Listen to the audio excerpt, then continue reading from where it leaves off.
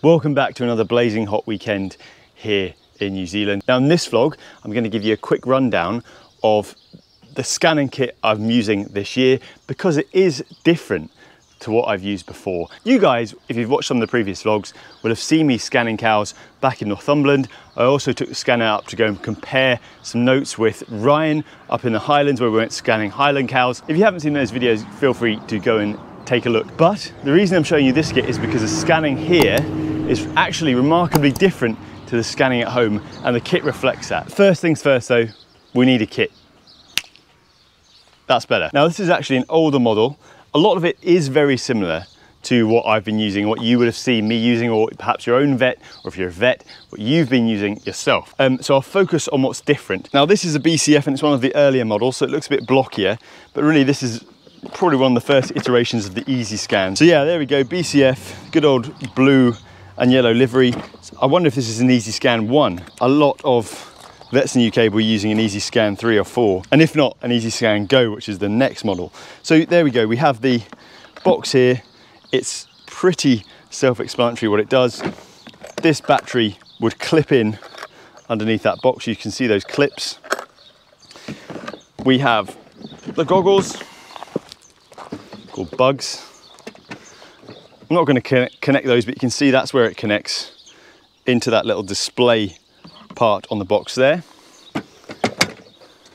Pop that back. And then of course this box feeds down the cord into the probe, which has been reinforced a couple of times. And this, again, just little things, it's great to pick up. So this is what this practice calls a snuggie. I think it's just a towel taped up, but it protects the probe, which is this part. Now this is the most delicate and also probably most important part of the whole machine. This is a linear probe. You can see this is really exactly the same type of scanner we could use in the UK because it's got that little ridge for sticking a finger in there. Now they don't use the hands here. I'll get onto that in a second. As I say, this is the most delicate and important part of the whole machine because within there, I believe, is the piezoelectric crystals, and that's what generates the ultrasound waves. Now you're not here for a physics lesson, so we'll leave it there. This very delicate part can be protected really nicely by having it tucked up when it's not obviously not in use in this little snuggie. And that would be on a par with Ryan in the Highlands using a child's crock to put his probe in. But yeah, you can see that there's the probe and then it links back into the machine, which gives it its power. That both generates and receives the ultrasound waves, and that gives you your image in your goggles, or if you're using one, a screen. And now this is where it really starts to diverge from what we do in the UK. And some of you will have spotted this already. This, let's get a wider focus. This is an introducer. And now I have seen one of these before, funnily enough, because in my first job, I worked with a Kiwi locum, and he actually got the practice to buy one of these for him.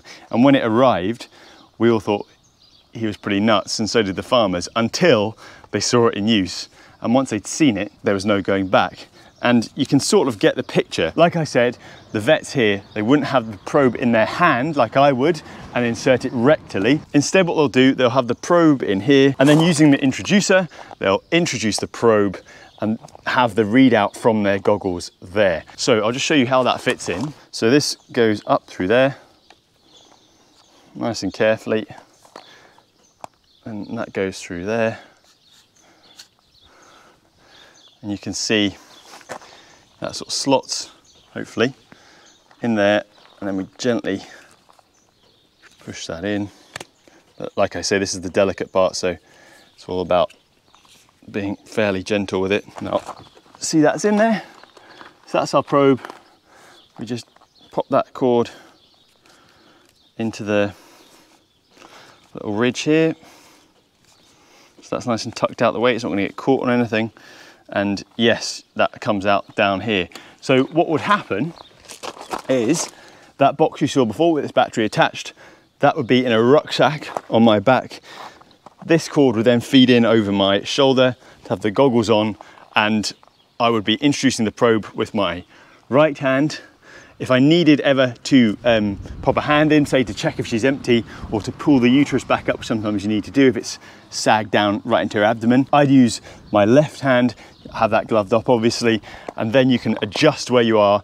You can keep this arm dirty, and in theory, this hand and arm clean. Now that's worked out some places for me, and other places I've just still got completely covered. Now in the next few weeks, I promise we'll get out onto some farms and you'll see me using this in action, but I thought it was cool enough and different enough to warrant its own video, because some of you guys will have seen this, some of you not at all, and it's one of those things I haven't really seen a non-Kiwi used one. There might be some guys up in North America maybe. There is an entire machine you can get, which is actually a sector scanner, also made by BCF, where this is all built in, it's all one piece. Now because that's a sector scanner, not a linear scanner, that's actually quite a different machine, but I suppose the same principle goes in that you're not putting your whole arm in, you're simply putting the probe in. That one actually looks pretty scary. It's like a medieval battle weapon or something. Now you might be asking, why on earth do the Kiwis do this? They're just trying to be difficult. I'll quickly put this away and then I'll explain.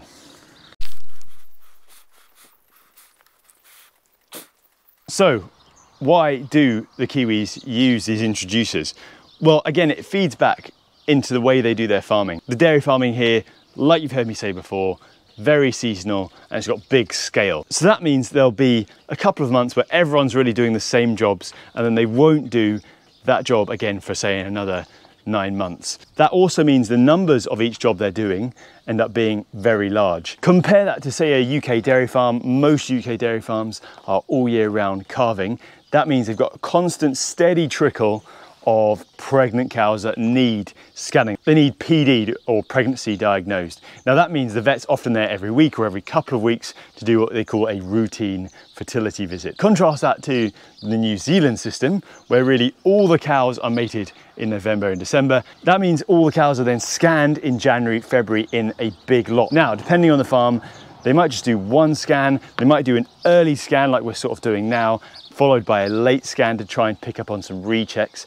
And then they might, if they're paying a lot for wintering, do a yes/no scan before cows are moved onto a winter forage crop to make sure they're not carrying a dry cow through the winter. So coming back to the veterinary side of it, that means as vets, the guys here are presented with a very large number of cows to scan over a very condensed period. And just like with other jobs, that means they often go to a morning or an afternoon milking on a rotary parlour, just like you saw me doing with the metro checking in another video. The vet is scanning a lot of cows and they're having to do it very quickly. If you were to do all of those cows so quickly with your arm, I think it simply be difficult to get your arm in quick enough on a rotary parlour as the cows are coming around, and after about the first 50 your arm is going to fall off. And in all seriousness, after a few years of doing that every summer, you're probably going to pick up some injuries in your rectaling arm.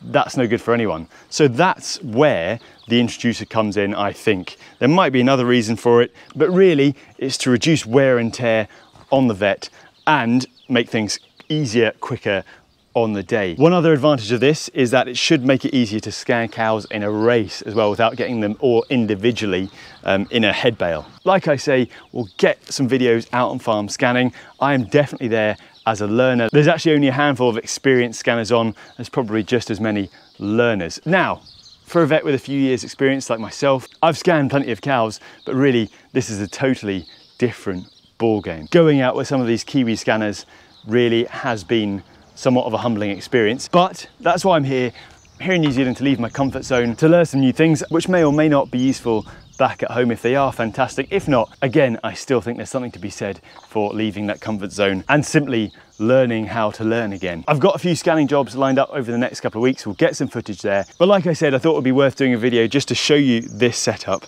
and explain why we're using it. So stay tuned for that one. I'll see you for a technical later in the week. In the meantime, look after yourself, and if you're in Britain, enjoy the lovely winter weather. All right, folks,